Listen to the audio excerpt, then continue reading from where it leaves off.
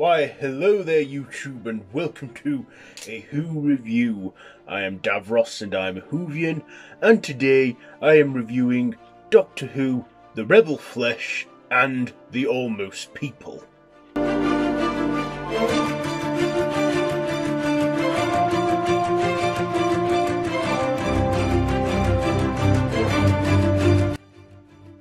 So this is a serial from 2011, Series 6. The Doctor, Amy and Rory go to the 22nd century where they find this sort of mining base where these people make doppelgangers of themselves, like clones, and they get them to do all their risky work, and they then start to develop a mind of their own, these doppelgangers, forged by the rebel flesh that's with it, and one of them gains self-awareness and wants to take over and cause a revolution, but the Doctor also gets a ganger of himself copied, and he ends up helping them, and the ganger Doctor helps the gang out, and then the ganger who wants to, called, is it Jennifer?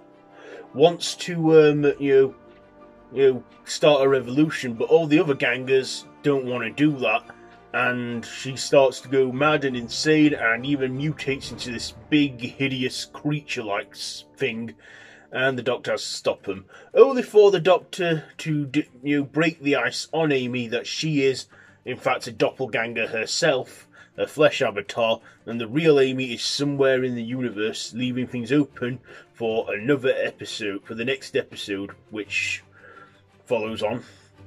Okay, so enough on the story. Let's get on to my likes and dislikes about this one. First of all, the likes. I like this one. I liked Matt Smith as the Doctor. I also like the double performance he gave in this, playing the Doctor and the Flesh Doctor. They were all crazy, they finished each other's sentences, and yeah, there was even bits in there where the Doctor had a mind surge, the Flesh Doctor had a mind surge and quickly referenced all the other Doctors, including saying, "Would you like a jelly baby?" in the fourth Doctor's voice, and then also saying a reverse the polarity of the neutron blow, which was a reference from the third Doctor. I also liked Arthur Darvil and Karen Gillan in this. They were great, along with the supporting cast who played the mine workers, with the gangers. The doppelgangers I find were a unique monster. We hadn't had anything like that before, and the evil monstrous mutation, the ganger that takes her own mind up and wants to start a revolution, she's good and also a bit weird. I also liked the story in this, the first half, going into this knowing it was a two-parter, and then the second part was good and enjoyable, but this was a solid story and was quite a good filler and set things in motion for the mid-series finale, A Good Man Goes to War, which we'll have to review next.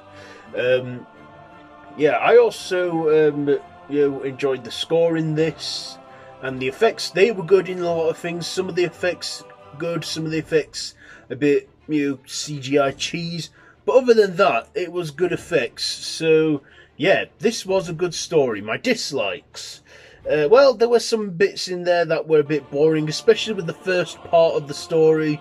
That was like a slow build, but the second part of the story, that was good, and a lot more happened in that. Yeah, like I say, with it being a two-parter, they do a build-up to the conclusion of the episode before going to the second part. I also liked the ending of that episode, how it's, like I said, how it continued into the mid-series finale. This is an okay story, it's got some good writing in there. So anyway, my ratings. I'm giving the performances for this, do you know what, the performances get a 10. Because I think everyone did a great job in their acting, especially Matt Smith playing two of the same character. The effects for this, I will give it a... The effects, I'll give it a 7, and for the visuals and for the writing, I'll give that an 8. So those are my scores for this two-part story. So yeah, let me know down in the comments below, have you seen this one? the Rebel Flesh and the Almost People? Let me know all that down in the comments below, and if you like this video, be sure to give it a big thumbs up. Don't forget to share with your friends. Don't forget to subscribe to my channel if you haven't already, and to hit that notification bell. All of my social media links are down below in the description. So yeah, I've been Davros the Whovian, and until next time, run for your life. Yes.